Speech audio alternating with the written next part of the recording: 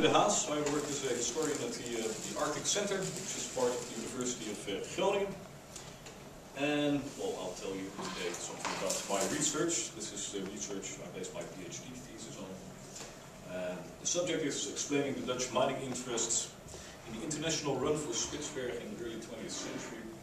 And the title is, as you can read, Business Opportunity or Speculative Bubble. Very brief introduction to how we look at the polar regions.